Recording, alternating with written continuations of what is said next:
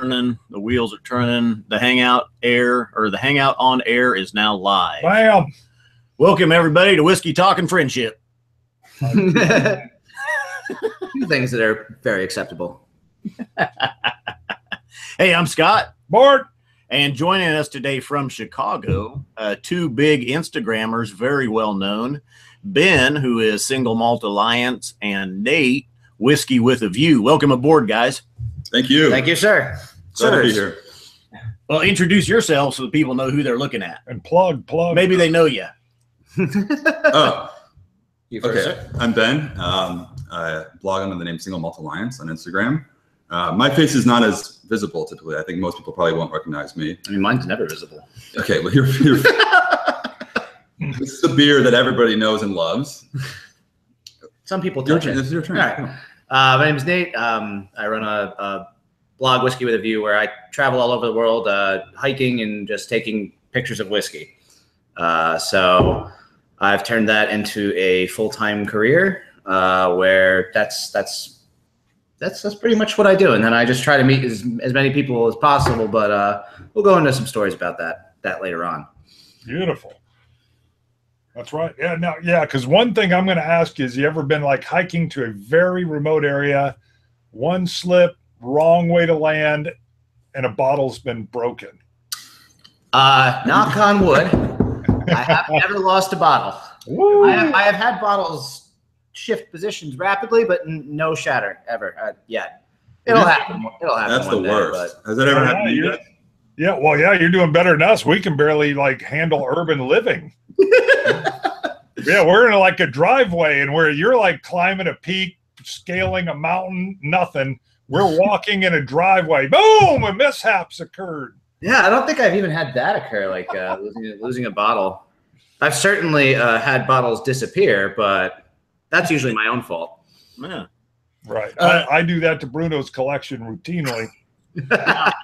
The main topic of conversation today and what we're going to do, though, both of you guys are in with the Single Malt Whiskey Society.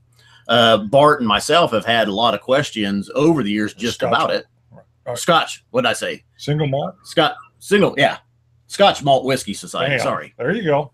SMWS. Right. So we have a lot of questions that we're going to have for you guys. You guys got us a bottle of Romantic Inspiration. First of all, beautiful choice for the two of us. Cask number 3. Yeah. I'm trying to put a spark back in the relationship. Yes, yeah. If this table wasn't here, we would Sensing a rift. Yeah, we'd be in a cuddle. But it is from cask number 35.162. It is a 21-year-old, bottled at 54.5% from a first fill hogshead. And Bart, what are we going to do? We're going to test it. Stay made. Yeah, the society was really, really kind to, I think, send us each this bottle, and it wasn't. I didn't really have an influence in the decision. I think they were just saying, "Hey, this is something really unique," and I think love your channel, obviously, and kind of follow us on Instagram. I thought it would be a really good opportunity to kind of, for those who are kind of new to the society, is just get into it this way. I think it's obviously we'll be testing it, but I guess thanks to them is in order for Most definitely. I've got another bottle of this in my area, but it's fill level's a little bit lower. Oh, wow. Well, evaporation. Spoiler alert! Spoiler alert! I really like it. I mean, I saw in the comments we had a little technical difficulties. The camera has been locked on you guys. I just fixed that, so it should be popping back to us. Whoever's talking, it should be switching back and forth too. Wow. It's It was locked on us for a little while. Okay. That's good. You guys are good to look at. I don't know about us so much. I'm enjoying the view. There you go. Well, first of all, we got good hair on both, and then good beard. And really here, no beard and hairs. And bad. Yeah. We got to cover it with hats. Gray hair, no beard. Hear your palate, and we've all kind of. Oh, you have a Red Sox shirt on, so you got an A+ in my book. There you go. Yeah, he's doing good. Well, this is actually one of my teenage son's shirt. Oh, really? You wear your children's clothes? Yep. And this is actually an extra large, and I wear a large. That is true. You're smaller and tiny. Yeah, I am. And I've been wearing it for a couple of years. Yeah, your son's almost as big as me. Don't read anything into that. I need a DNA sample. Yeah, that's right. All right, so I guess we should probably open this. You know, I think it's a funny comment. This is so unrelated to the whiskey itself, but these corks, the society corks, are always so loud. You get that? Squeaky, super squeaky. Wow, that's a tight fit. I love it. Got a beautiful nose right off the bat. Now, I know this the Scotch Malt Whiskey Society bottles that they love. They're kind of an independent bottler. They source the whiskeys, they bottle it, they do only the cast. It's straight out of the barrel with their releases. Like this one is 54.5%. Yeah. Are they all single barrels? That's good. Do you know? Yeah. I mean, maybe I think Scott, to that point, maybe if we just take a step back real quick for people who are joining in. I think a lot of people, if you really know whiskey, like such as myself until recently, always heard of the Scotch Malt Whiskey Society and thought it was kind of this big, super secret thing that, quite frankly, I didn't feel like was for me just yet, if you will. But in essence, it is a global club of whiskey enthusiasts. It's obviously based out of Scotland. But it's got thousands, I think over 25,000 members worldwide right now. And these are just whiskey enthusiasts who get together through different events. There are different facilities globally, just for members only. But the big thing, and for me, kind of here, is that the whiskey they bottle, and they're an independent bottler. So everything they're purchasing casks. And I think what's unique about the society versus other independent bottlers is they have this tasting panel that really kind of puts each cask through this rigorous testing process to figure out if it's really good for bottling. Well, I think the most fascinating part of that process that I fully endorse, and I think is the best way to do it, is every barrel selected, the panel in charge, they taste everything blind. They don't know what type of cask, they don't know the age, they don't know the distillery. It is purely a sensory and palate experience. So anything chosen, if it's a really killer, even an 8-year barrel. And if that's the best and it beats out a 35, they're going to barrel the 8. So until they're done, you can make logical guesses. And that's part of the fun, is the fact that they don't put the distillery on the bottle. You can easily find it out. But it's fun to play the game of where do you think this is from? This one in particular, I figured out the region, but I didn't. I got the distillery wrong. But it's not one that's super super popular. Wow. I think that's what's cool too, is that with these society bottlings, and I guess all independent bottlers, but especially with the societies, I think they have, and I don't the society, and if someone wants to chime in the comment, but I think they have partnerships with over 130 in Scotland and beyond. Really, I think now they're doing things like bourbon and cognac as well. But there's a lot of different distilleries, and a lot of these are distilleries that are really producing whiskey to go into blends. We don't really get to see single malt whiskey from them. So it's a totally unique, opportunity to taste some whiskey that is really kind of just rare by definition. Yeah, they only have a core range of a 12-year and a 16-year single malt, and they'll do special releases. But this is, for me, is really exceptional as a bourbon lover. This is easily the most bourbony smelling Scotch I've ever had. Yeah, I get a lot of vanilla cream. Yeah.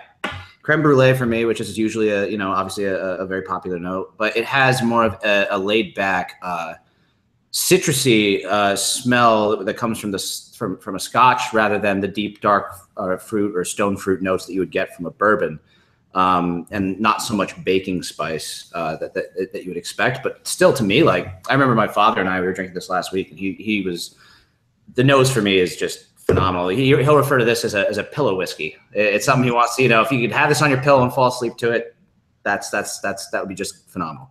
So yeah, that's a nice analogy, right? It is. Yeah. Feel free to use it. A pillow whiskey. Whiskey.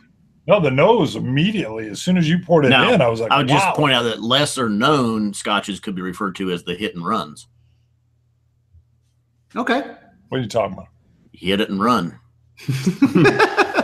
I think you make a good point. Are you kind of the fact that a lot of, if you don't know it, sometimes there's a reason for that? Is it a one-time thing? You have to drink the whole bottle at once and then run? Or can we space it over a few nights? Yeah, maybe it's just a quick one. I don't funnel whiskey. I think I get a lemongrass. Right. Yeah. No, I guess it's a lot more of a citrusy, lemon. I think lemon curd is really a good. I think so for everybody watching. you know, the society. So they use this code system. So this is bottle number 35.162. And what that really means is pretty simple. It seems really secretive, but it's really not. It's 35. The number on the left of that decimal point there is the assigned number for a distillery. And what it is really, this is the 35th distillery that the society has ever purchased a cask from. And it just kind of increments in order. I think, 1 is Glenfarclas, for instance. I believe, 3 is Bowmore. So it's just based on the order of partnerships that they, casks they purchase. And then the one after that, the 162, that means that this is the 162nd bottle from this distillery that the society has ever purchased. So it's really simple, and that's, the idea from what I learned with this number system is that the society kind of has this belief that we should judge whiskey like the tasting panel, like by the liquid itself, and we shouldn't really allow things like brand and value and price to really influence our experience with whiskey. And I think that's kind of cool. And look, in the era of Google, the first thing I did was Google what is 35. There was a code, and and they don't hide that, and we can tell you like it's the Glen Murray distillery, and in Speyside, you can find that out in 2 seconds, but. The idea is that you want to just really judge the whiskey for what it is. And there's some of these lesser known distilleries who are producing fabulous whiskey. And this is just a cool opportunity to try those. Mm-hmm. Well, and that's me and Bart's philosophy as well, is just a review of the whiskey that's in the bottle. The juice. And is it worth it? We don't get big into a lot of the distillery history, the details. What's in the bottle? Is it good? What's it taste like? Right. Yep. I completely agree with that. And the nose, I just got like a hint of a roasted nut as well. I think this one, it's like a walnutty underneath. If you add some water, I think that'll become a little more prevalent. Wow. I haven't had any water, but at 21 years in a first fill bourbon, meaning you get so much of that bourbon flavor and the aromas. But it's like, it has this like raw, it's an older, elegant whiskey, but it's kind of raw, and it's at cask strength. It's no sleeper, No, and the fact that they toasted it before filling it with the liquid, I think, is really the main factor, that it is super bourbony on the nose and not as scotchy as you would assume a 21-year single malt would be. Now I've got to dive in on the taste, but then I'm going to have some more questions on the Scotch Malt Whiskey Society, because there's some things I want to know about, like different locations I know around the world and things too. But let me dive in here. Yeah, I'm going to say right off the bat, it's delicious. The 21 years is showing itself here. I do get a sherry influence on this. Rich and creamy, honey sweetness, vanilla. Wow. Yeah, a lot of it, like I said, it's definitely more of a citrusy rather than dark fruit notes for me. A lot more like orange zest, lemon. And definitely like super creamy, which when it comes to Scotch, sweet is certainly a term I use a lot, but creamy, I think that's more definitely from the bourbon cask. Yeah, usually I'm getting those cream or flavors off of a bourbon, so this is very different. Yeah.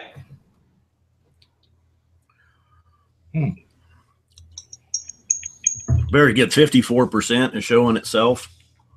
And I'm going to add, even though this is good, neat, I'm going to add just a splash of water. Just to see if it transitions a little bit. See, and I love the transitions that are in a Scotch. I'll get generally a lot more transitions out of a Scotch.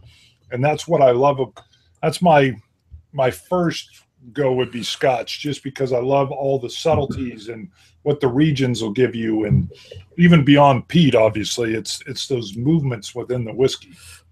Well, I just find in whiskey in general how even the smallest things that you normally wouldn't think of can have such a significant impact on the whiskey at the end of the day, be it types of filtration or lack of filtration, or the type of warehouse, the material used, the elevation, the region. And that applies to almost anything. But there are so many, especially when it comes to the types of whiskey. You can have bourbon has its distinct notes. Scotch has its distinct notes. Japanese whiskey has that super meaty quality you get from Japanese oak that you can't really get from anything else. And I think what's awesome is the fact that so many countries are now just opening distilleries. Right. You got countries with in the past 10 years that didn't even, you know, they maybe imported some whiskey, but it wasn't anything crazy. Now, you know, everyone's starting to really produce. Right. We got Taiwan with Avalon. Yeah, you got Australia, New Zealand are starting to boom. Yep. You've got all the Tasmanian stuff with Sullivan's Cove and everything else. But beautiful. Really, really good stuff too. Really good stuff. Now, real quick, Scott, on comments, anything coming in? There has been, and I've been neglecting them. I mean, going back to the beginning. I did see one, if I may. Yeah, go. And this is early on. Someone had asked that if in a situation in which there was a fight, who would win between Ralphie and Horst Looning, who are, I think, two YouTube, whiskey reviewers. And I don't know, this is your show. You can address that comment if you want. I think Ralphie would dominate. Oh no, Horst. Oh, I don't think so. Okay, I think, see, this is another instance which Bart and I have the same palate and opinions. I think Ralphie would probably take that, Yeah, I think Ralphie's got some grit. He's got that whole racing thing that he's doing. I think he's got, first of all, the hat could be a distraction technique. The driving cap comes off, it's in Horst's face. Horst is not sure what's going on. Boom, Ralphie's hitting and striking immediately. You haven't played this out in your head at all, have you? No, I've never even, right there, you gave it to me, but it's immediate. Yeah, and I've stunned Scott. There's nothing coming out here. Back up the Horst. I mean, what? He's a martial arts expert. What are you thinking here? No, Ralph is giving us tasting notes and talking about how good Horst punch used to be, and he's messing with his hat, and about that time, Horst just slugs him right in the nose. I think Horst is still swishing. I love it, but yeah, if there was that hang up, I think there would be a natural pause. There would be both going on. So then take it past the swish. What happens? Past the swish. Sure, he swished. He punched him in the Horst punched him in the nose. It's over. No, Ralphie could take a nose punch like nobody's business. I mean, he'd be like, "What again? Come on, my wife hits harder than that." That would be there would be a German reference, maybe. I don't know. I'm German, so I'm going to throw that out.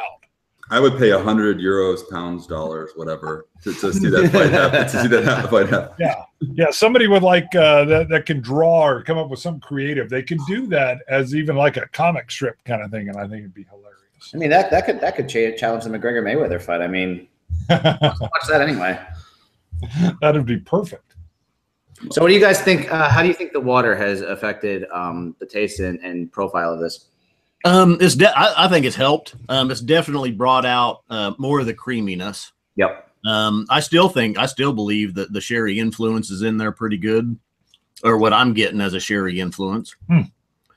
Now, and I know this was billed, I believe, as I think it was $175 bottle. Yes, correct. And if I had paid, I'm just saying, if I'd bought this out of pocket, I wouldn't have any regrets about buying it at all for that.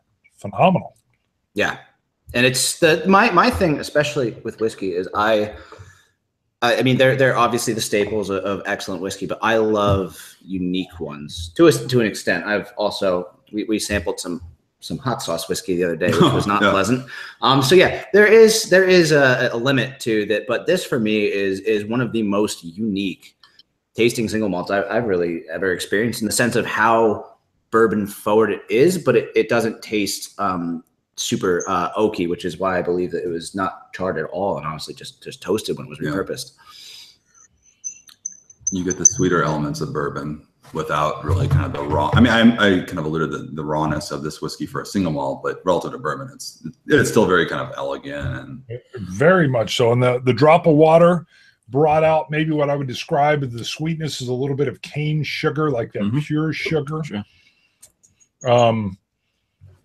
Then in the finish, I'm getting, I'm going to have to come back in because some real nice transitions of a little bit of a nuttiness, but a lemongrass. I mean, I'm going to have to come back in. It was just delicious. Graham cracker. Maybe. I was thinking like lemon meringue pie almost is really like a good way I would describe the finish. With a graham cracker crust. Yes. Well, that's the way you're supposed to eat it. I mean, right. You know what? You're exactly right. Yeah. That's exactly right. That's a perfect description. You got the creaminess from the meringue, the lemon, and then graham cracker. Now, the One Glass Man has asked us to discuss the label code, which you kind of hit it. 35.162. The 35 distinguishes the distillery. Did you say what the 0.162 That's is? the bottle. That's the Bottleine? The bottles from that distillery. No, that's actually the. I'm sorry, but I didn't mean to cut you off. But that's the 162nd cask that they purchased from that distillery. Got it. And in addition, it says this is one of 234 bottles in total. Got it. Yeah, for this cask, yeah. And the United States gets a certain allocation. So different countries will actually get different casks that are not available in here or anywhere else. So that's one of the things I absolutely love is there's so many different releases, and I know there's some serious collectors. I know like especially over at like Jack Rose, Harvey Fry over there is just wall. There's like a wall dedicated to Scotch Malt Whiskey Society releases. Beautiful. But we're not in Canada, but how does the LCBO deal with this? And nothing at all because it's independent bottling. Are they controlling that? How does that work if you're in, say, Canada? So my understanding is the society has different branches in different countries, and so this bottle was generously sent to us by the Scotch Malt Whiskey Society of America. Canada has its own chapter, and my understanding is that members of the society are only really able to purchase bottles every month when new releases come out from their own chapter. You can talk to other members of other chapters that have just to do swaps and whatnot. But so they're different chapters from different countries. I don't know the number of countries off of my head. But someone wants to chime in. That's awesome. But that's kind of the flow is kind of that way. And so distribution and everything and what's available is all based on to which country you're in. So I think, like this is 35.162. I don't know necessarily, and this is, again, something that people can answer. But Whiskey Thistle said he's from Canada. Cool. So he knows how it works over there too. So this is, bottle, 35.162. I believe that, it's not only the United States chapter here that got this whiskey. I think others had allocation of the same one, but it may have not been the same month. Last month when this was released, it could have been others as well. But I just got a text message that says there are 19 countries in total. From Amanda from the society. Thank you, Amanda. We have go. Our in-person.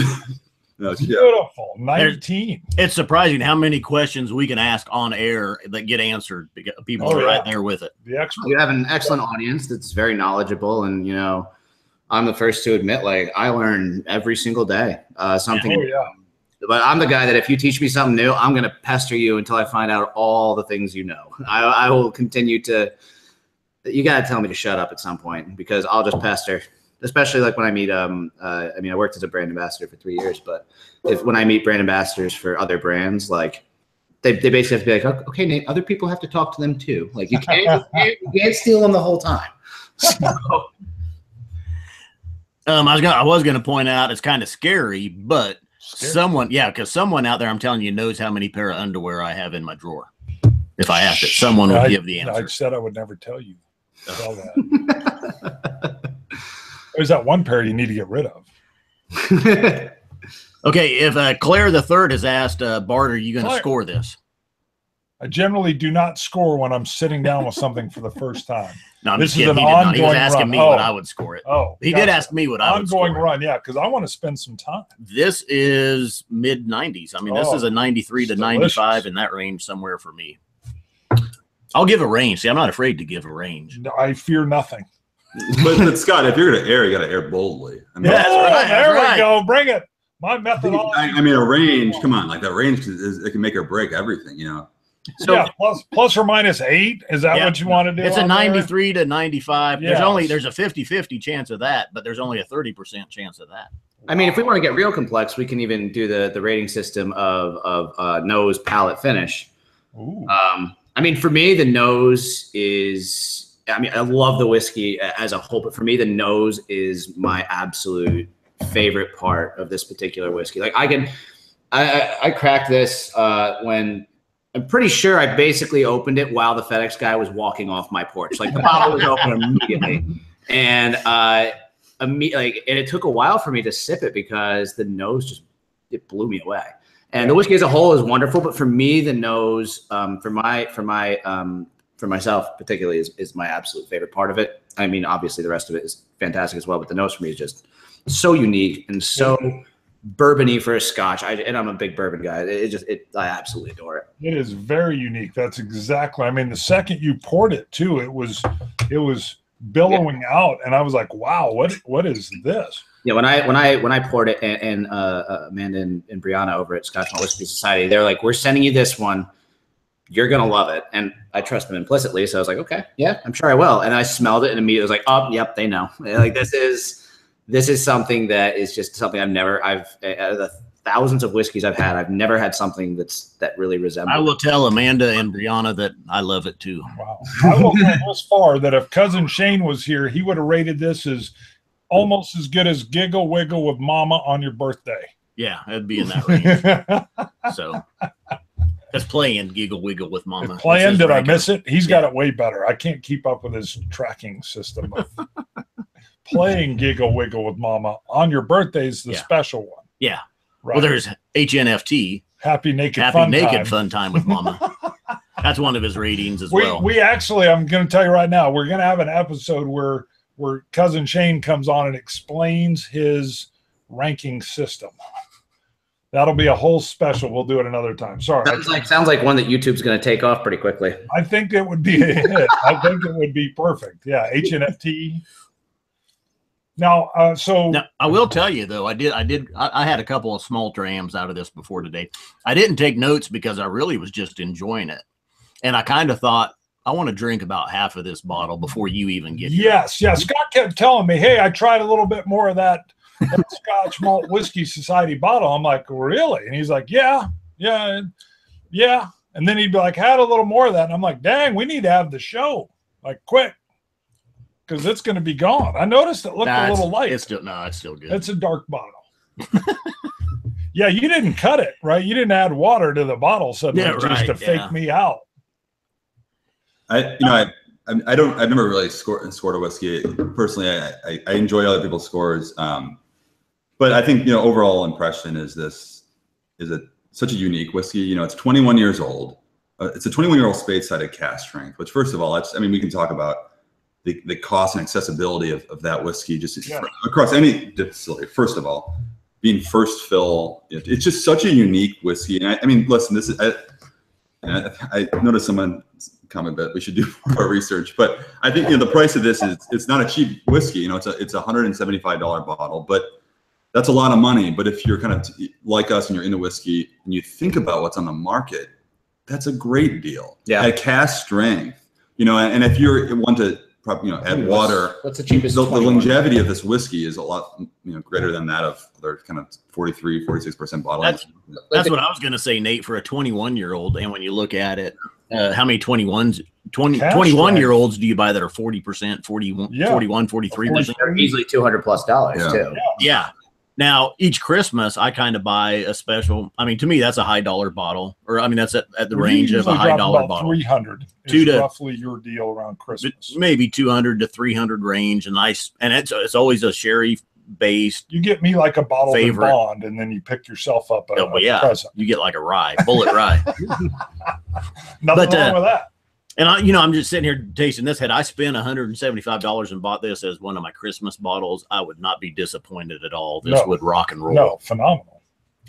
Yeah, I have never been. I think single cask whiskey is really going to become just my preferred, from independent bottlers. I just find that when I look back at the most memorable whiskey I've tasted, most of it's come from independent bottle, single cask whiskey. But I've never had a society bottling, and I haven't had a ton of them. I want to be the first to say that, but I've really enjoyed everyone I've tasted, and they've all been so different from different styles and ages. And while most of them, I think, as a bottler, are older than, I think the average age is probably older than some other independent bottlers, but it varies. And I think it's just such a unique whiskey right here, and then other ones I've had are nothing. It's just hard to compare to what's on the market. And being a member of such a well-established organization is super unique because they have access to these things that you usually can't find. I mean, there are only a handful of independent bottlers that can get access to a 21-year single barrel. That's not common at all. That is, I can think of maybe 3 off the top of my head that even not even nowadays, but even before that, that I've seen. I'm sure there are more out there, but that are popular that I've seen. It's not that easy to just go in and get it. And for me, one of the things I love about Scotch Malt Whiskey Society is many of these distilleries don't offer cask strength expressions. And we were actually speaking about this before. We were talking about Glenfiddich and how, you know, they don't really offer a regular release. There are special releases that are cask strength, but it's really cool to see a distillery that you've drank for many years and get to try something right out of the barrel before it was made for the general public that you know is going to be great for your palate. I think that's one of the coolest things. Well, I agree 100%. We were talking to Roy Duff, like, 3-4 weeks ago from Aqua Vitae. Aqua Vitae, yeah. And he was saying about how he wishes he and Scott and I had more access to some of the independent bottlers and the expressions he'll get because he lives in Glasgow. And because we, even in Kansas, we don't see as much independent bottlings. And then even the States doesn't see as much in general. Well, he'd sent us, it was I think Daluane distillery, a couple independent bottler, or one independent bottler of it, which was really good. Phenomenal. I just bought a Gordon and MacPhail 15-year-old Linkwood. I mean, it was like $85. It's delicious. There's some nice. Yeah, I mean, there's some delicious independent bottler, and you can get good, well-known distilleries, well-aged stuff, you know, a lot cheaper than you can direct distillery bottles. For me, now, Roy, and actually, Aqua Vitae, Roy is on here commenting, and he does point out I did not know that. That the ABV of the SMWS bottlings makes it more expensive in the U.S. as an import, which I had heard that the higher you pay more taxes on higher ABV stuff bringing it. Interesting. Yeah, because they go, well, it's literally alcohol by volume. So by volume is, yeah.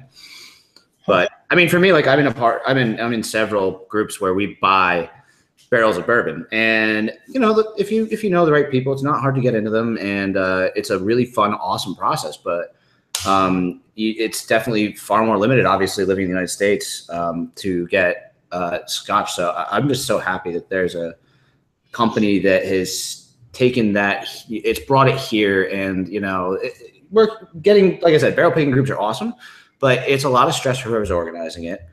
You have to really trust the members, and what Scotch Malt Whiskey Society offers is you can go through and get a very good idea of which one you're going to like the most, and you can get something that, you know, you're one of a few, several hundred, not even just usually 200 people, or sometimes 300 people, sometimes far less. They're the only people in the world that are going to get to try that, and that for me is like one of the coolest things. Yeah, I think I'd like to point out while you were talking that Bart poured him some more, and I can't let him do that anymore. I don't know if you need. I'm hiding the bottle from. I got to catch up to what you've done. Oh wait, I was doing this the whole time. No. I think Bart, you're saying that because Scott has been drinking half that bottle. Okay, yeah. Yes, yeah. I was thinking, you know, I need to go easy with this, and I thought, wait, Scott's ahead of me. Bam! Finish that off and re-pour. I mean, it's Saturday. I think there's something to be said too for, like, you know, enjoying a whiskey. Like, okay, this bottle in front of us, we're never gonna have this whiskey ever again. You know, it's kind of a cool, and I hate to see bottles go at times, but it's kind of cool saying, you know what, I'm gonna enjoy this. There's a lot of whiskey that will be kind of like it. I personally have never had anything like this to date, and I've tasted a lot of whiskey, you know, but I think it's just something to be said for that. I have a bottle, it's one and done, and then I'm spilling everywhere. Well, I agree with you 100% because I think you and I look at life very similarly. Yeah, this is cleanup. Whatever. We got our buddy. He'll take care of it. Hey, we love dogs. Hold on, we'll be quiet. We got to see him. I spilled some whiskey. He loves. I'm not, you know, suggesting that everybody allows their dog to drink whiskey, but there's a couple drops that.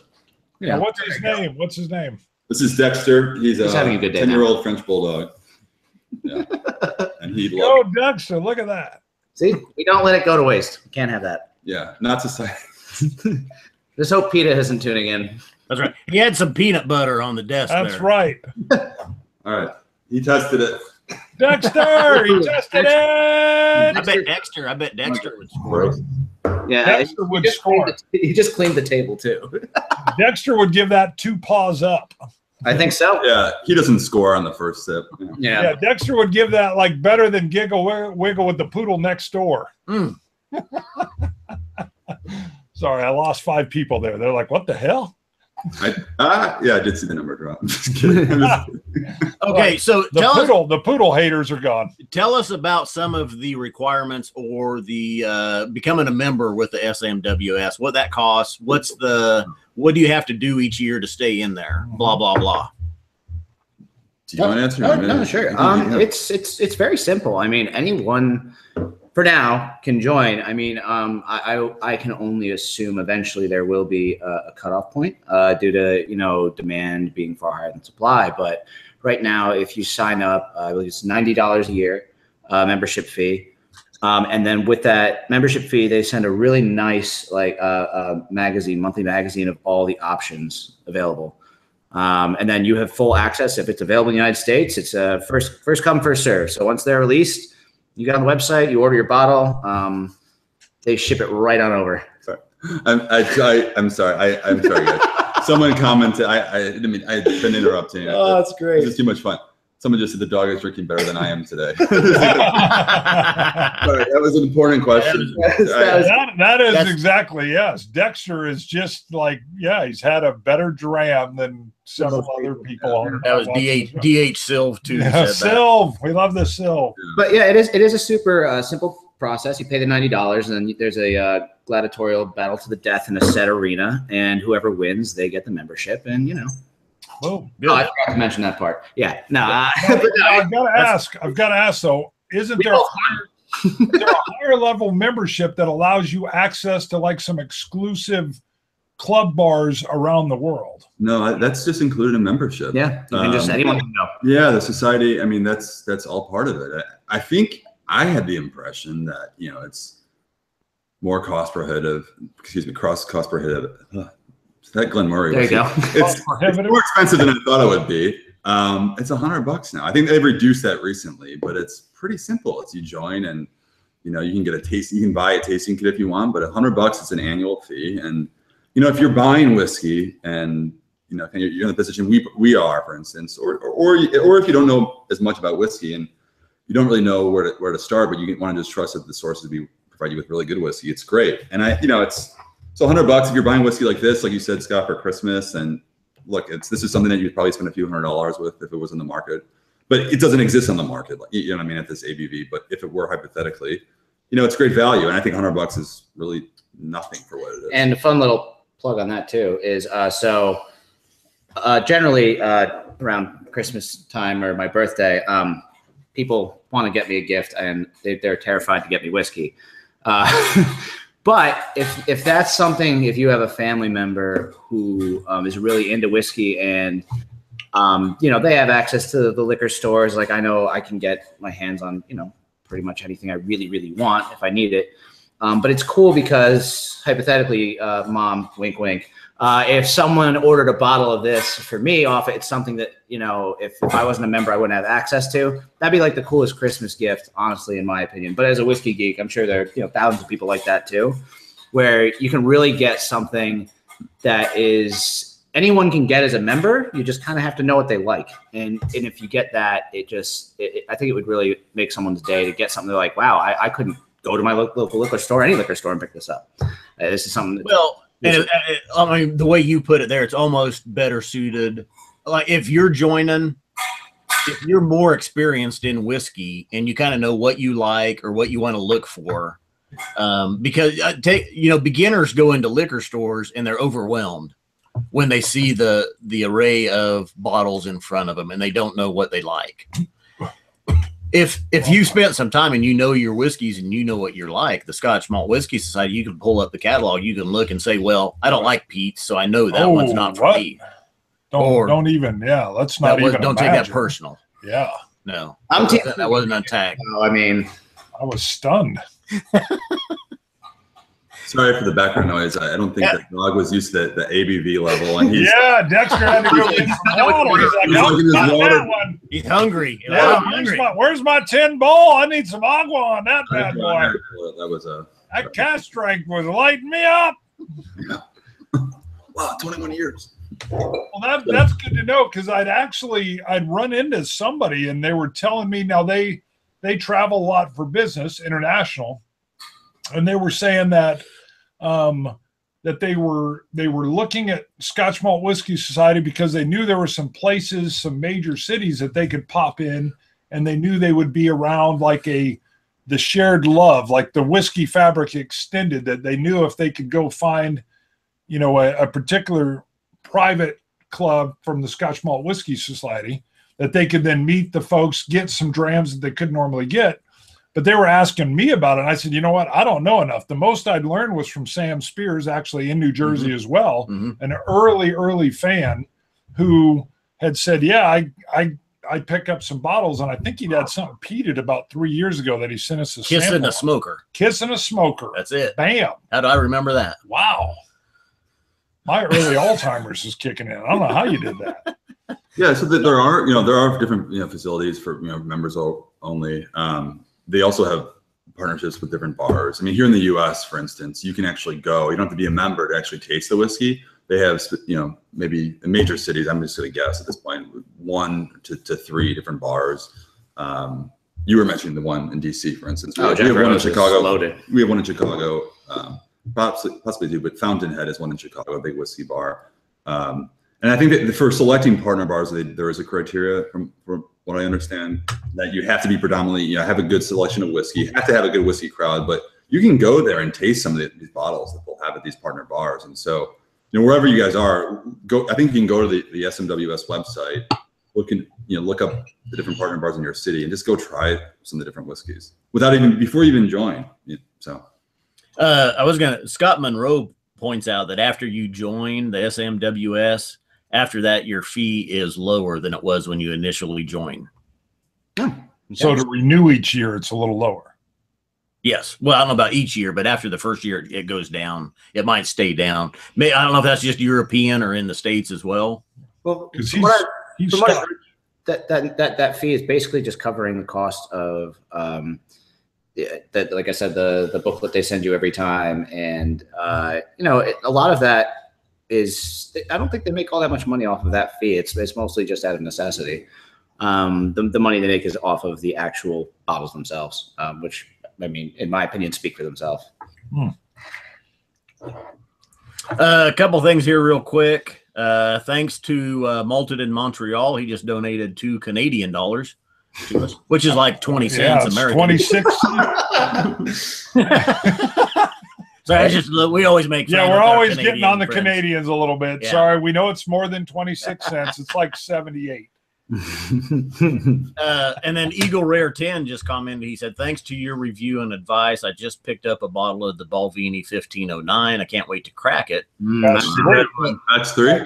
Yeah, but he says, "But at $4.29, do you think that was too much to pay for it?" You'll say no. I would say yes. No. I'll tell you what, you can join the society for $99 US, purchase this bottle for $175. Right. Now, see, this is worth that price. I know you love the ton, batch 3. I wouldn't pay that much. It is amazing. It is amazing. Well, I shouldn't say I wouldn't pay that much for it, because I almost did. Hey, almost only counts in horseshoes and hand grenades. There you go. Boom. And I've thrown both. Baby. If you haven't, those that are watching, if you haven't watched it yet, our review today of the Balvenie Ton 1509 Batch 3 came out. I also did a little write-up blog on our website that I pushed out about it. Yeah. Huh. So a couple different avenues there you can see. A while back, I bought a bottle of the 1509. I dropped it in my driveway. It shattered, and I got another bottle. You can, if you watch today's review, you'll find out how. Yeah, I just wiped some tears away from my eyes. I'm sorry. That hurts. That cut deep. Yeah, Scott. Had you heard that one, Nate? I thought this was supposed to be a happy video, and now I'm really depressed. He got a replacement. Scott, whoa, hold on, the lid came off. I don't know if you can touch that. I was gonna say round 2. No, this is the one. This is the one that dropped in my driveway. The lid got smashed. God. Oh, this is the damaged one. Yeah. What happened was it almost like it hit on the lid, and then it like rotated, I think, and the bottom hit the concrete, and it just shattered it. Boy, now you have a very expensive shank. So. Yes, I think he keeps that handy. Like, don't touch that Scotch Malt Whiskey Society again. I'm pretty sure I would have been on the ground picking up whatever was in it, just You know, I was digging the rest of the day. Just I would have been doing what I like to call the Dexter. I would have. Oh, of course, I would have done that. I would have dextered the shit out of that. There's the That's right. the chart of the different casts. I would have dextered the shit out of that. That's a shirt. Future shirt. Sorry, we try not to curse. I apologize. I would have scored it off that concrete. Oh God, yeah. You know the nose was probably beautiful. It was like 100 degrees that day. Oh. It's roasting. Yeah, that would have been like that instant, like to steam. Like I only got that for 2 seconds, but it was glorious. And to cap it off, that's the most expensive bottle I've ever bought. Yeah, wow. That was the most expensive, and you christened it on the driveway. Oh, yeah. Let's play this game then. What's the most expensive that you've ever bought then? If that's his. Actually, the most expensive Wild Turkey 101. No, was the replacement I surprised him with. He did. I said to watch the video to find out how. Right. Sorry, watch the video for the surprise. Bart surprised me. But I will say before that, it was the Black Arts. Brook Lottie Black Arts 4.1. And then we also, as the show, we bought the 5.1. Mm-hmm.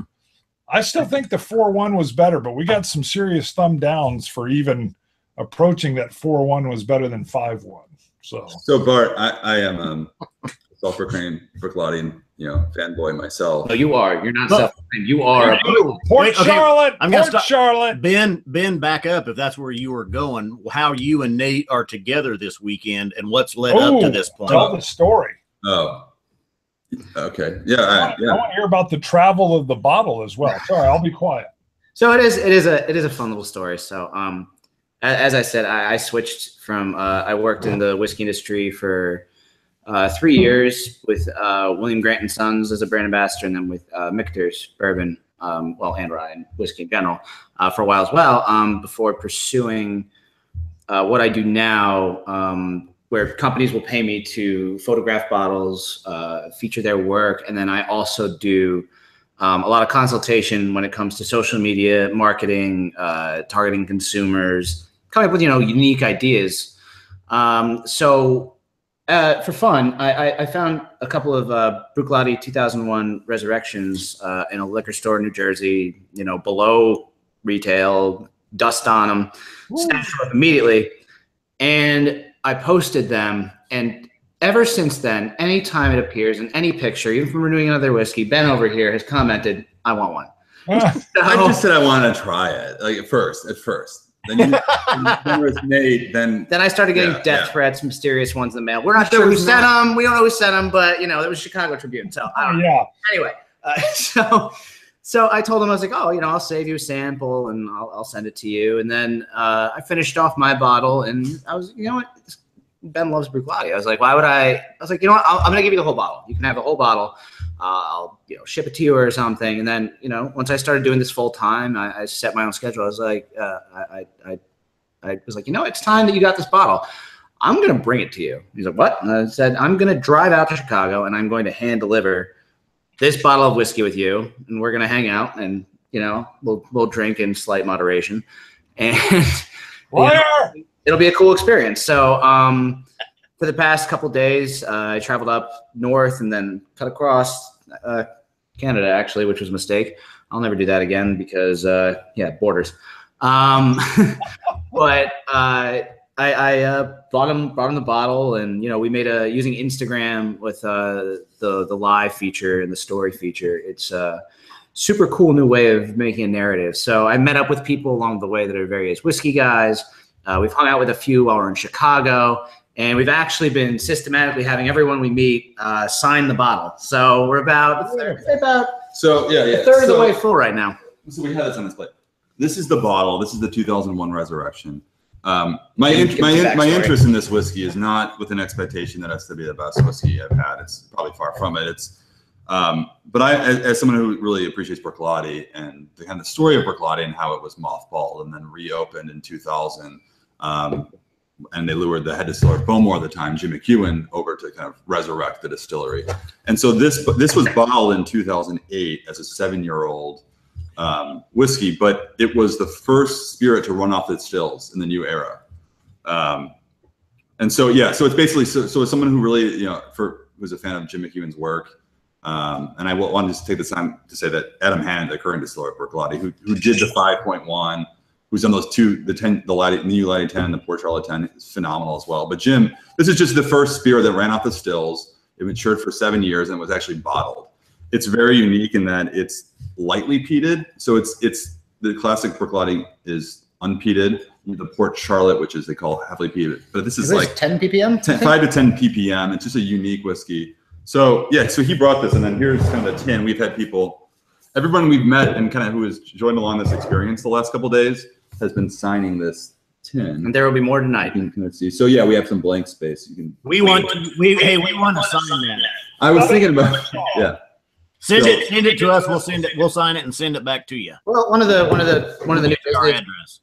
business ventures I'm going to be pursuing right now is actually hand delivering bottles to people all over the country. It's a really good way for brands to get massive exposure, along with it becoming a trend. So who knows? Maybe one day I might just show up at your doorstep with a bottle of really good Scotch. You never know. Oh yeah. Make it sherry based. I like the way you talk. Are you gonna let me get away with that though? What'd you say? I said I want it sherry. Make it sure it's sherry based. I was sure you said Pete. If there's a combo, hello.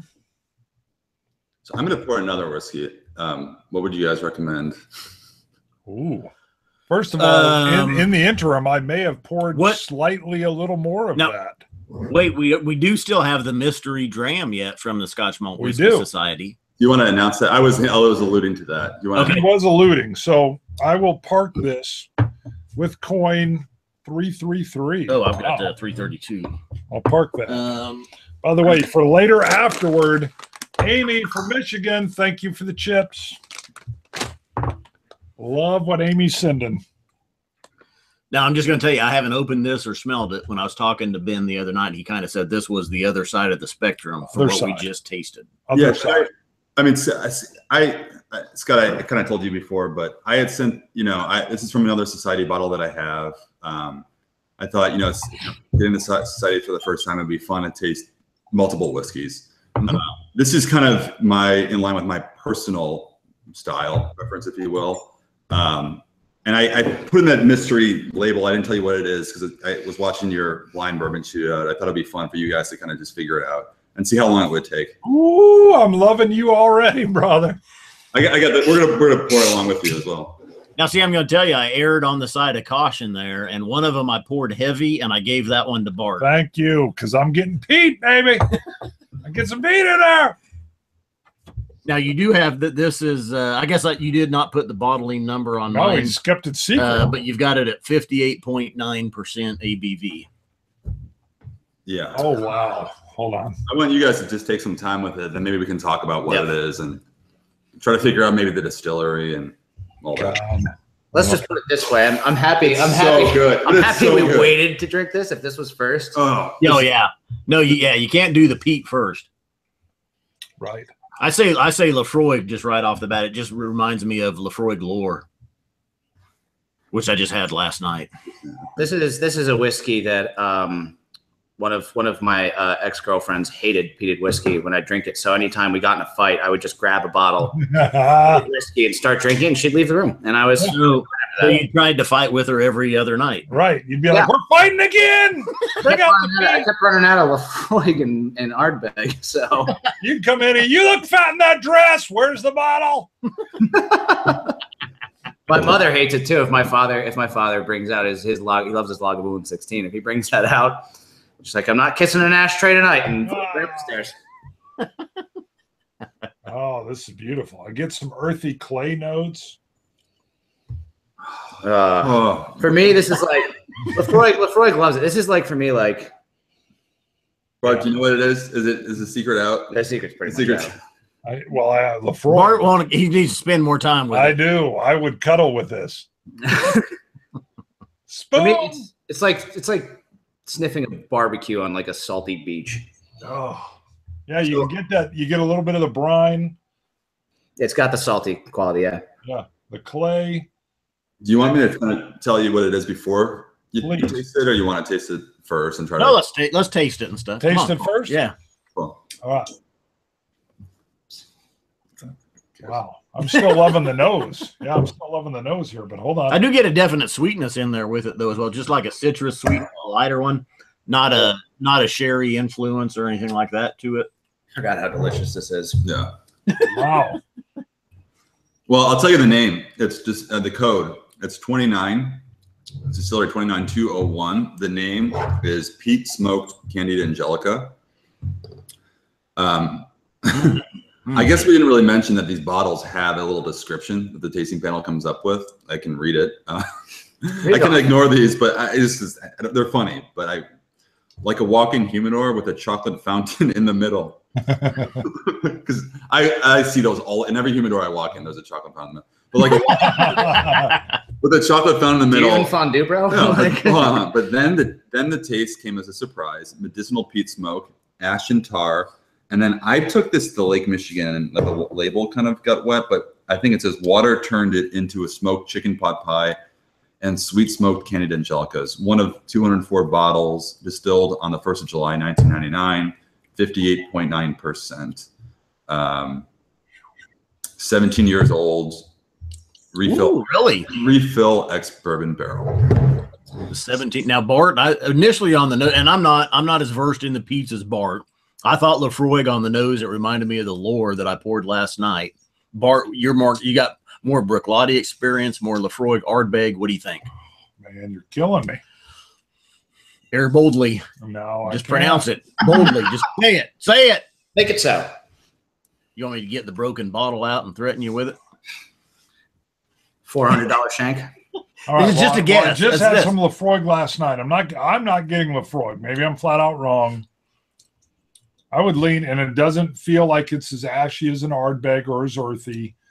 It's 17 years old. I know, which is going to tame it way down. So now I feel like I'm all over the place. I love Port Charlotte. The Scottish barley over the Isla barley has been really warming me up. If I was to pick between the three, I would say it's from Bruichladdich, but I have no clue. And I'm surprised it's at 17 years. I joke around. Oh, heck, we got the T-shirt. I said I like my Pete's. I like a 10-year-old Pete. I like a 10-year-old Pete.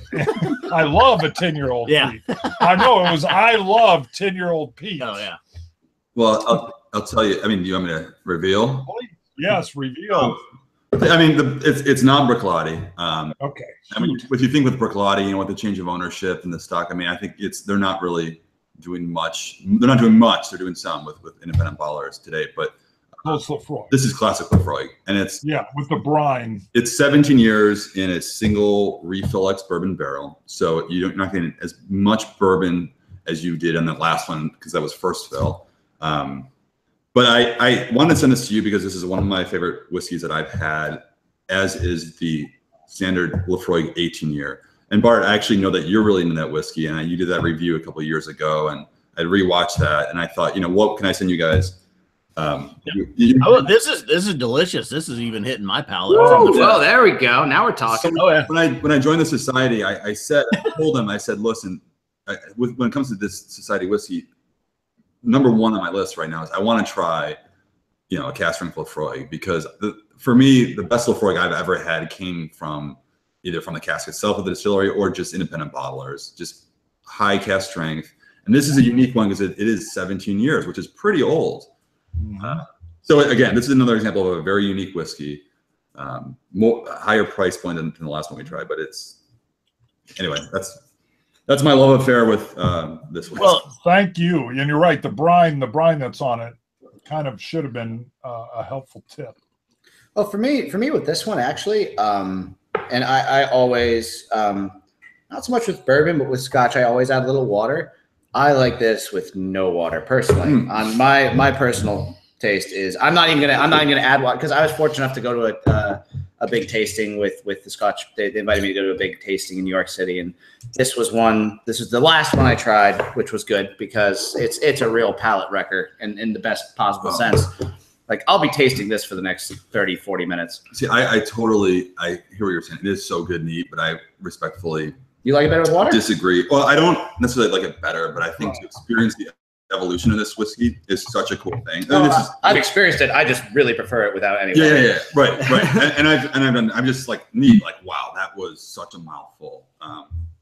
Just adding water, more of that salinity comes forward. It is more breezy and approachable, and it really is kind of a different whiskey. And I probably do prefer it neat too, but like to be able to experience that. Oh yeah, no, I definitely. It's awesome.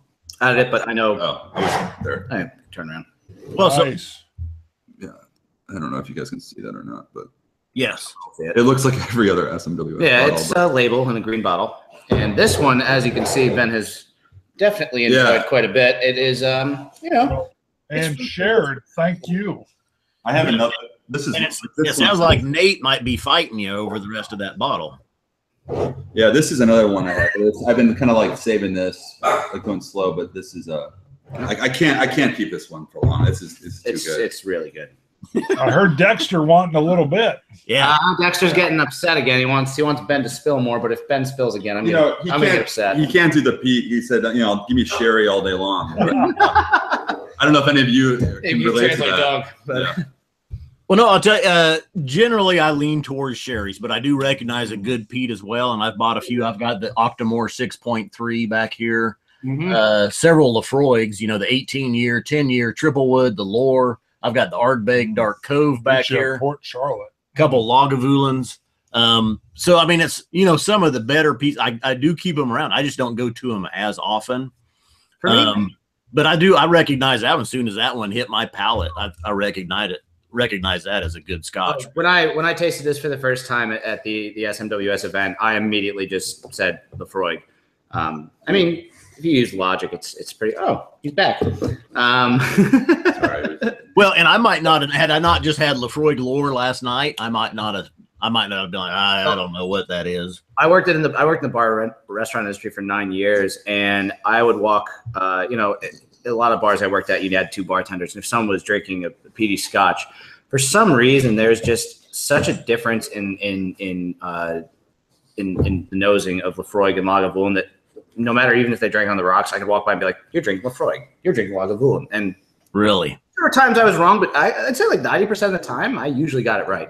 Huh? Wow. But I mean, we didn't have any Ardbeg or really any other peated whiskey, so it was a 50-50 shot. So maybe I'm just like toot my own horn a little bit, but I think personally the noses between peated Scotches are easier to define, probably because there aren't as many as there are Speyside. But for me, it's not too difficult, and I agree with you completely when it comes to.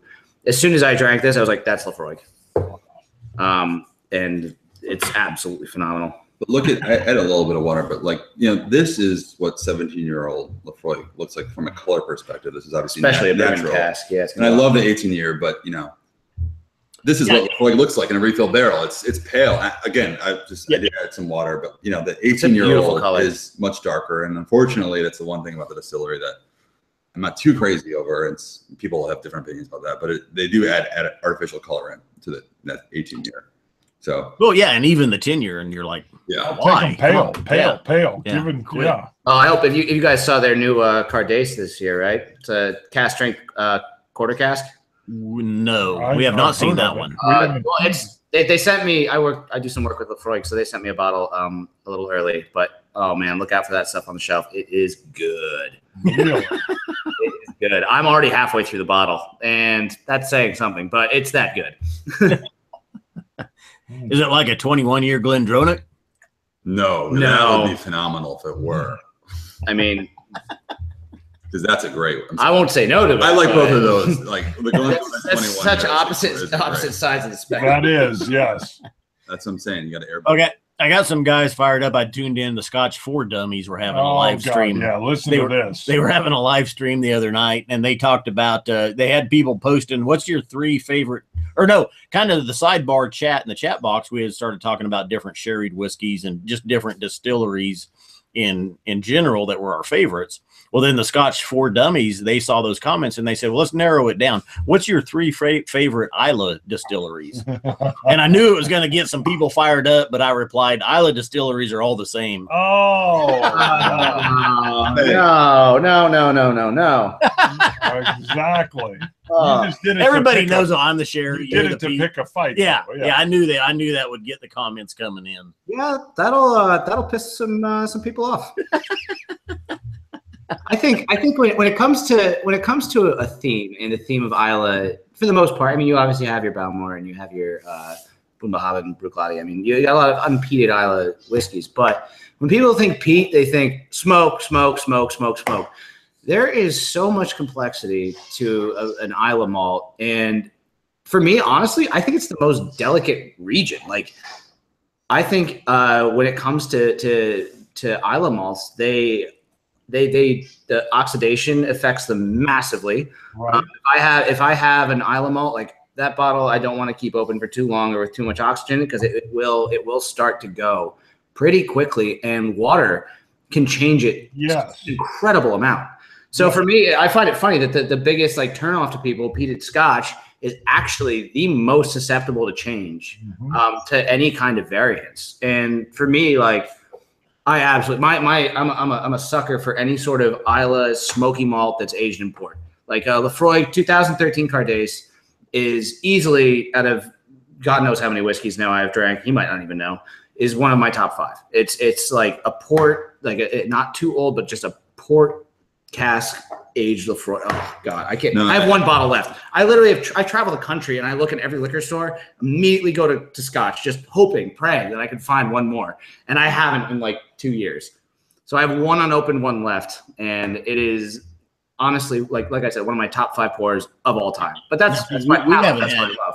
We haven't had any peated from a port cask. Okay. You're missing out. So my personal favorite, and I put this on Instagram, but my favorite whiskey last year, it was actually a 2014 release. I have a couple left, and I will send you guys a sample, just because I think, after this conversation, it's been gone for a couple of years, but it was a Kilchoman port cask matured, which was a really good 3-year-old full term, peated spirit matured in port.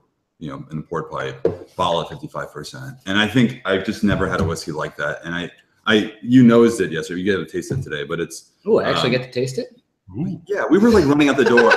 we came from a distillery, and we're like. We had a busy day. We had about a lot of whiskey in our palate. I was like, let's just wait. Yeah. I think you guys were drinking Thursday night, Friday day, Friday night, Saturday morning. I'm going to hazard a guess. You've already been imbibing a little bit, and you're probably going into Saturday night, early Sunday morning. You're still going to be drinking a little bit. My car's in the parking garage. I'm not driving anywhere. I'm good to go. Uber, baby. Exactly. We've just been posting on Instagram and just saying, hey, if you're in Chicago, come meet us for a drink. We'd love to just say hi and meet you. And so people have been coming to us. It's been great. And today, more and more are kind of joining in. And so quite a while back, Tom R. had asked, because he's in the Chicago area, but what's some of your favorite bars? My brother's, whiskey bars. My brother's in the Chicago. So that's all you, sir. So last night I took Nate to a bar that's called Twisted Spoke. Tom, if you're in Chicago, Twisted Spoke, it's a cat. I think there are 3 whiskey bars that I think by far have the best whiskey selection. If we're talking about whiskey, right?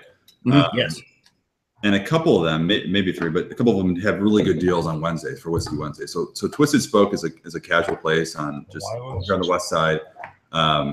And every Wednesday, all whiskey is half price. Literally, all whiskey. And I'm hesitant to say this publicly because I don't want this policy, but their pours are the most generous pours I've ever seen. I mean, we're talking about 3 or 4 ounce pours. So I would go. I would make sure I did not have to work on Thursday. Oh, wow.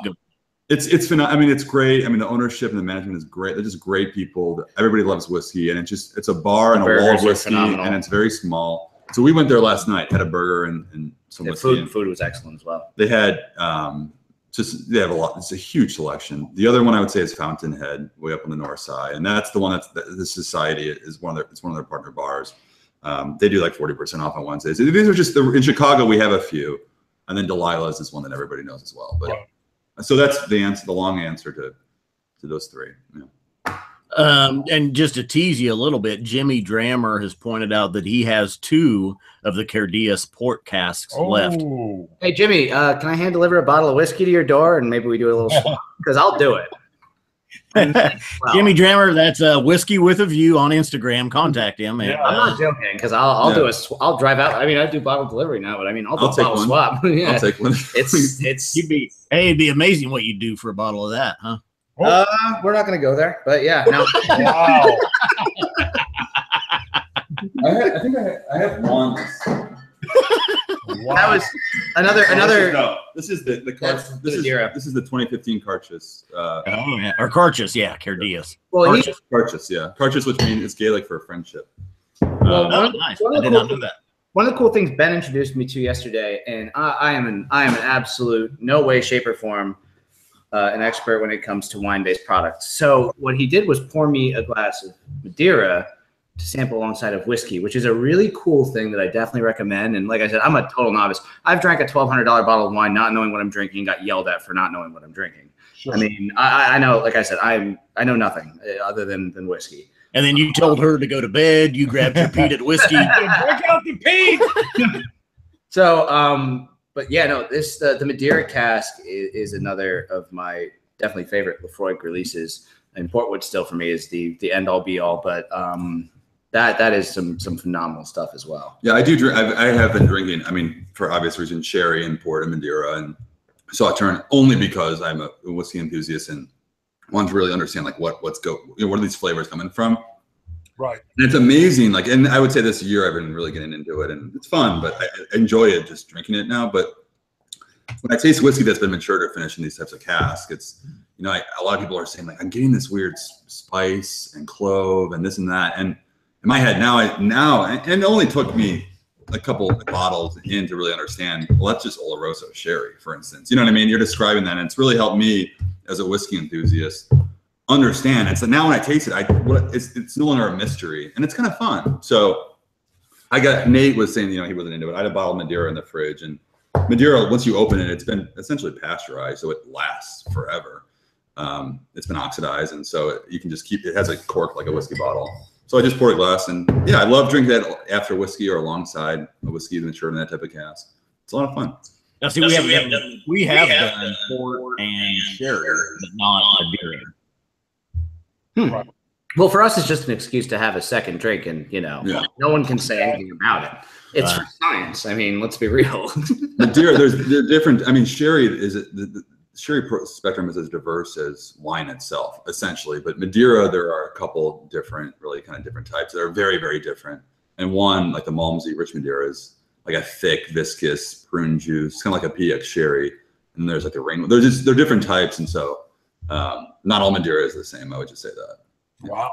Well, now we had last year's Carchus, right, which was Madeira. I think it was Madeira. That was the Madeira. Yeah, that was last year. This one. But that one was kind of. I did not pick up. Besides the peat, I wasn't able to get any of the Madeira out of that. It had a very jammy quality to it, is the way I describe it. And for me, like I did really enjoy it. I'm also a big fan of any like a Burgundy wine cask, like Springbank, which I've been obsessed. Like the Springbank was the Scotch that got me into Scotch. They released a 12-year Burgundy cask that, oh man, is just absolutely. I mean, I've never had a bad Springbank. I don't know if anyone can say they've had a bad Springbank, but for me, that was one of my top releases. But for me personally, and someone out there is gonna be pissed, but the Portwood still wins by a little bit for me, for my palate personally. Well, and here's an update Jimmy Drammer gives you, Nate. He says, bring me a 2017 Carchus and we'll swap, but I'm about 1,000 miles from where you are now. That's not too far. I'd it. drive that in a week. Hey, Scott. Tell him to shoot me a message on Instagram, and we'll arrange something. Scott, to your point on that 2016 Carchus Madeira, it says here on the bottle that it's actually been fully matured in ex-bourbon barrels. And I quote, before being artfully married together for a second maturation in Madeira. So it's not full-term Madeira, and so obviously those flavors would be a lot light. Unlike that Kilhoman I was describing, which is 3 years full-term, port wine casking. So different, yeah. Wow. All right. That's one of the fun things that I absolutely love about whiskey, and it's actually fun watching people battle it out, but everyone has such a vastly different palette, and Ben and I hanging out over the past couple of days has really been just like we do have very different palettes, and it's cool to see like one person's opinion. Like I can definitely see the appeal of a very sherried whiskey, but I personally I get it. I get why people like it, but for me, like I definitely stray on the smokier. I mean, I also have a sweet bourbon taste. cask. Yeah, like a bourbon cask aged. But and I love bourbon as a rule, and Ben's much more into Scotch. So I think it's great and really cool that certain people will affiliate themselves, not just necessarily affiliate, but they just really love a certain type of whiskey or a certain distillery. And I mean, it's cool. I love introducing people, and I've been introduced to stuff where I'm like, wow, like I never knew like Kilhoman for me. It was really eye-opening as a very young Islay malt that is really spectacular and really a testament to what they do when it comes to blending and the type of casks they use. So it's just so much fun being able to go into all these things. And yeah, you like what you like and you don't what you don't. But at the end of the day, I mean, it's a lot of people, I mean, certain things people agree on, but I just love the variety, and I just love the fact that so many different whiskeys are out for so many different people, and we can all just bitch at each other when we don't like the same thing. So it's a lot of fun. Well, I agree. We got a love for whiskey, but like Nate, how did you get into being brand ambassador and some of the other things you've been doing? I worked in the whiskey industry. I got into the whiskey industry. I started. I was just worked in restaurants, bars, from everything from dive bars, nightclubs, mixology, cocktail, every kind of bar you can imagine. And then when I was young, I did as many teenagers do and drank too much of a certain Tennessee whiskey, and did not have. It was not Dickel. Richard. Let's just say it wasn't a great night for me or anyone around me, and so I immediately attributed whiskey to copious amounts of vomit. So I didn't touch it again until I was, I think, 23. An old restaurant manager on my birthday gave me a bottle of Maker's Mark, and he said, "Here, this is your birthday." I was like, "Scott, like, come on, man, like, I don't drink whiskey." He's like, "This is bourbon." So he said, "Drink this on the rocks, one glass a night for a week, and you'll love it." And by day 5, I was hooked. I mean, I'm not going to lie. There's also a certain machismo to drinking whiskey. Like, there's no other liquor really out there that you can drink and just feel manly. Mojito. Yeah.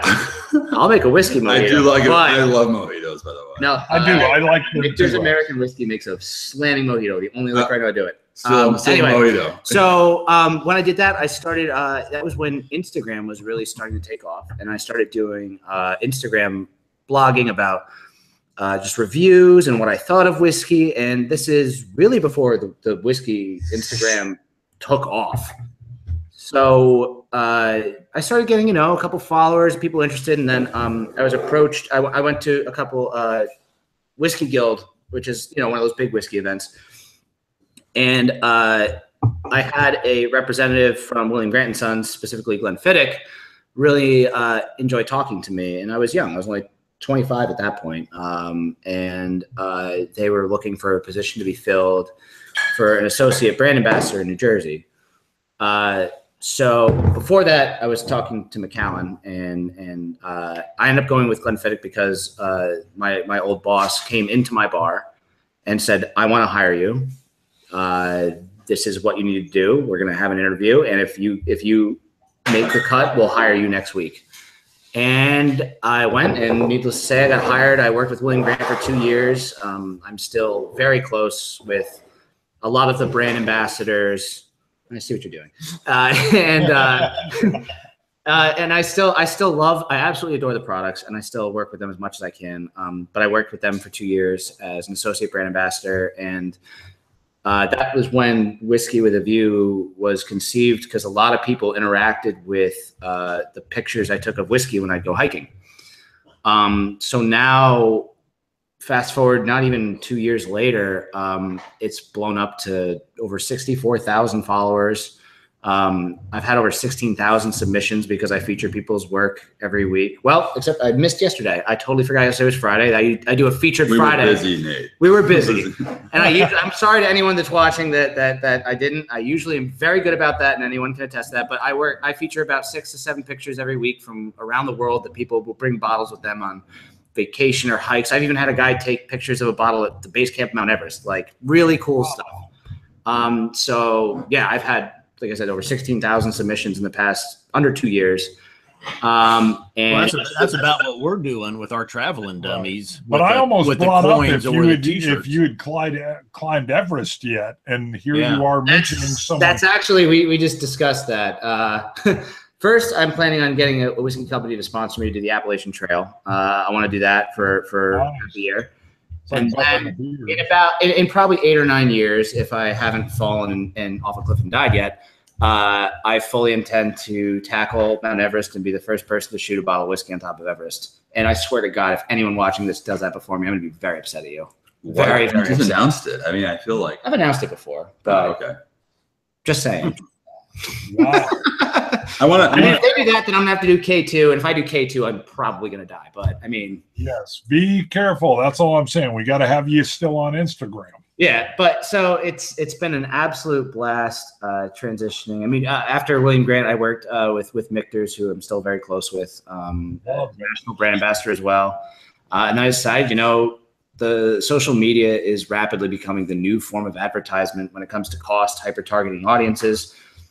And it's really cool to do something that I absolutely love. And as a new business, barely scrape by certain months, but I'd rather do that than make, 6 figures and have to be in an office or sitting behind a desk or doing something I don't like. When we get off camera, we'll tell you we agree. We agree. Not being in an office.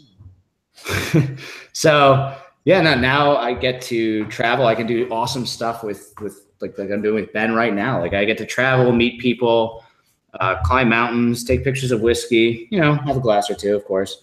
But it's honestly an absolute blessing, and I'm grateful. I don't take it for granted at all. And I try to, I will, like anyone that I meet, and I'll go out of my way to meet people. I'll also try to bring people on hikes. Like I love meeting up with people and be like, all right, let's hit this place, or they take me somewhere. So for me, it is social media, but I try to nowadays make it much more personal as well. Rather than just knowing people from online interaction, I want to bring it to a more personal level, more intimate experience. So now I'll give you a little side deal too. When the next time you're in Colorado, if you can stop in Evergreen. Sorry, we're getting a little bit of echo on my side. Check your volume real quick. Are you getting a little feedback? Not too bad.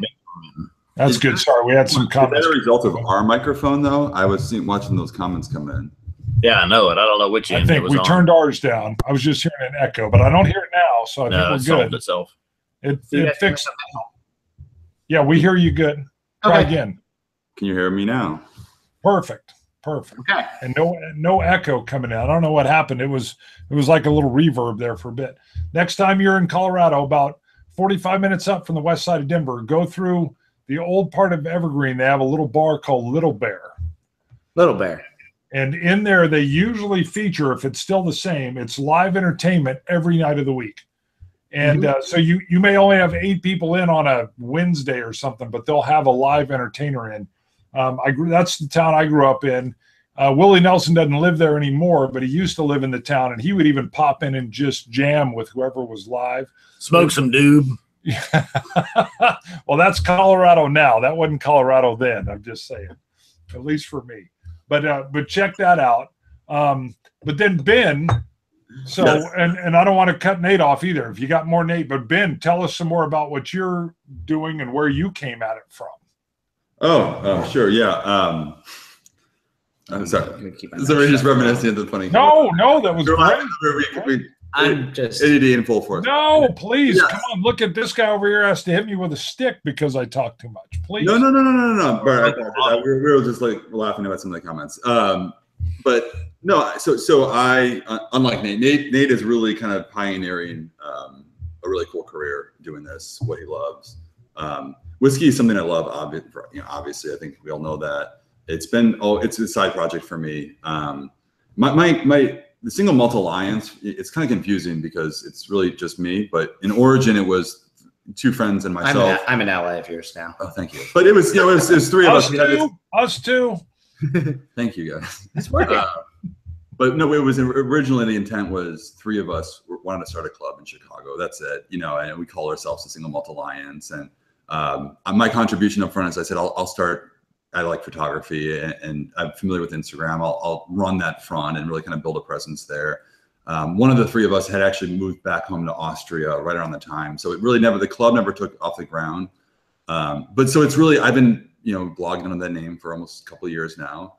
But me, for me, originally it was about what everyone's doing, experiencing different whiskeys, understanding of formulating my own preferences and just, tasting whiskey. I was, I think the first year I was all about just tasting as many whiskeys as I can. I accumulated more whiskey than necessary.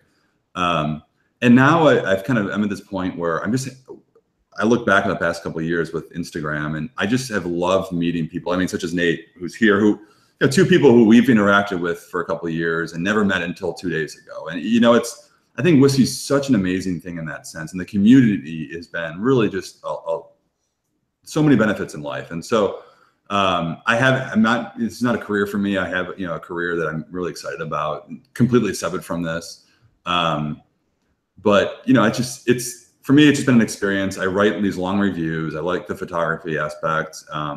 This year it's about getting to know whiskeys in meaningful ways that are different and just celebrating the art that is whiskey. I think it's just an art. But I can't emphasize enough the fact that the people such as you guys here and everybody else involved has just been so spectacular. And that for me, when I look back, has been so much more meaningful than, hey, I had this 30-year-old whiskey and it was super rare. You know what I mean? That is so not important. I'm just a quick shout out. We were at Few Spirits up in north of Chicago.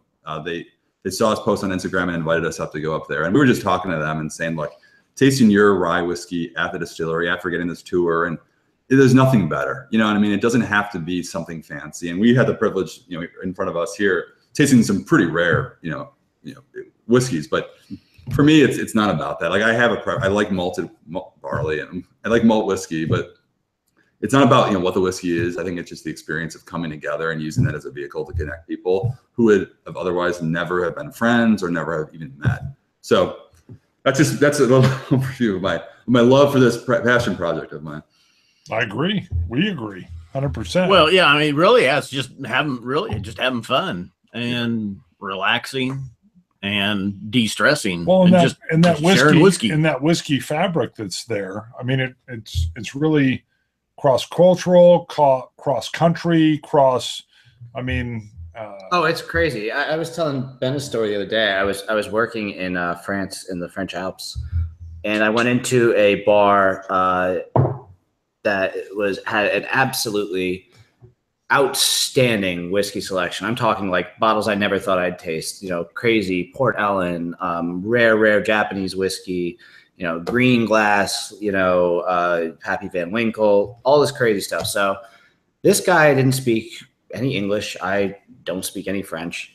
We managed to sit down for about 3 hours drinking whiskey. And a busboy would come by once in a while and translate a few certain things. But other than that, like the language barrier wasn't really there when the main thing that connected was the liquid. And for me, that was a really eye-opening experience. The fact that I've drank with millionaires, I've drank with movie stars, I've drank with a guy that barely scrapes by every week. And honestly, it's all the same. It really doesn't matter who you are as long as you're just a really good human. And I mean, I've also dealt with some assholes, but when you're just a good... How about Scott? we're the guys that scrape by every week. No, when you're just a good human and you have a similar interest, it's just really cool how you can get this amazing vibe and this symmetry with someone and just enjoy. Like if I never knew anything about Ben other than he liked drinking whiskey, we would hang out and not have to know anything else.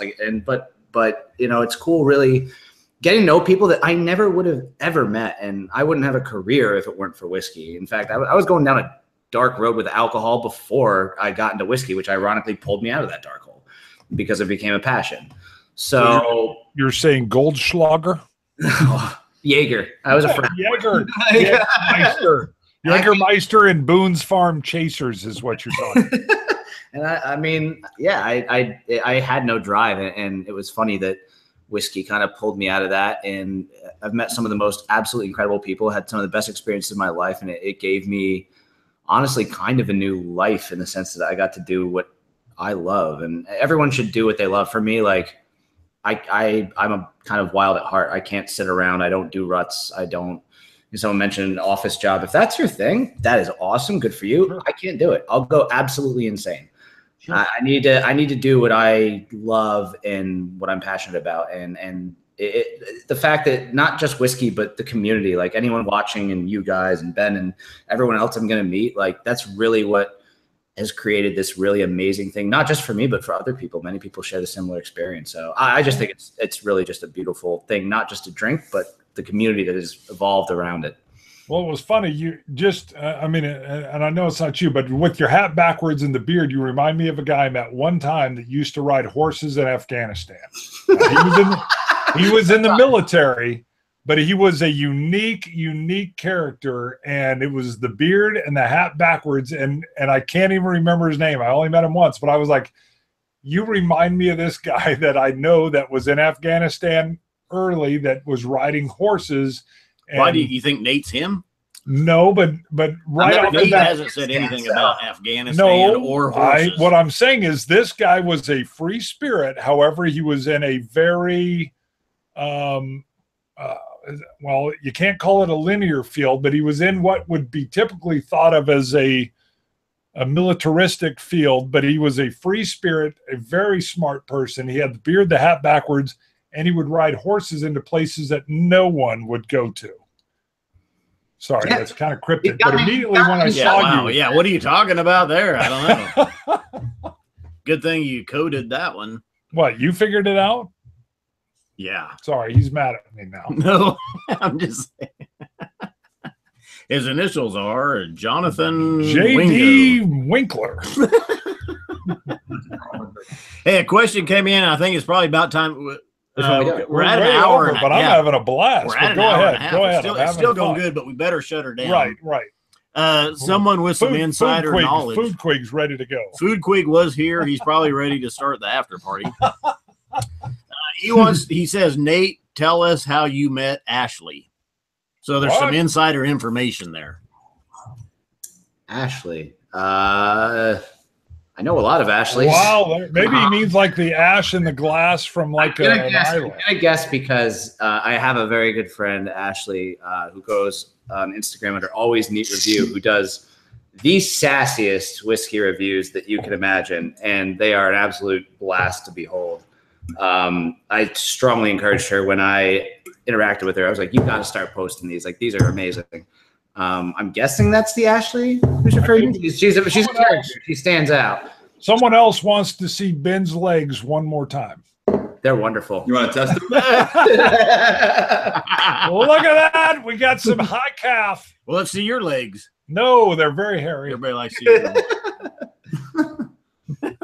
But yeah, if that's the Ashley referring to, I've never met her in person, but we just interacted on Instagram and got along great. And she's a wonderful human being, but her reviews just they crack me up, and anyone that follows her knows that they are just. Well, we had a live stream the other night, and kind of a deal was we had to.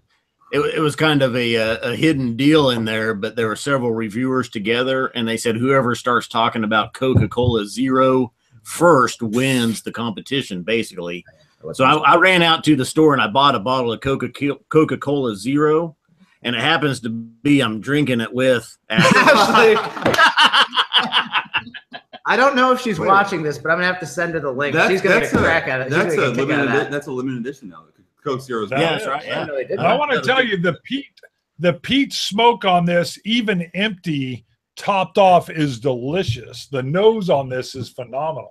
No, look, that whiskey I think is really spectacular. I think and this is a personal opinion, but Lefroy, I love it at 7 years old. I love it young and hot. But I also love it, Bart loves it young. I love it in the middle. But when it gets older, it's a total different thing. But the distillery bottlings that you get don't have the same ABV. And so they're very elegant, but to experience something like from Lefroy at 17 years, which a lot happens at that spirit from the usual 10 that we know to 17 at cask strength, you know, is really, so if you like whiskey, there's nothing better. Well, I would say, and yeah, I went back to the romantic inspiration after the 17-year-old Lefroy, and I like the romantic inspiration better. But that's love the romantic too. I mean, but the nose on this. Oh, but to go back, you know, we kind of started, and the gist of this was the Scotch Malt Whisky Society. And just if you're watching, just go check out the Scotch Malt Whisky Society. See if it's for you. I thought you were talking to the Scotch Malt Whisky Society, saying if you're watching, please contact the Scotch Test Dummies. No, they're watching. We know they're watching. Yeah, they're watching. Yeah, please contact. It might not still be, but yeah, all right. No, for anybody that's watching, go check out the Scotch Malt Whisky. See if it's for you. Maybe it's not for everybody, but it could be. I'm definitely interested now. My interest is piqued. And thanks to you guys.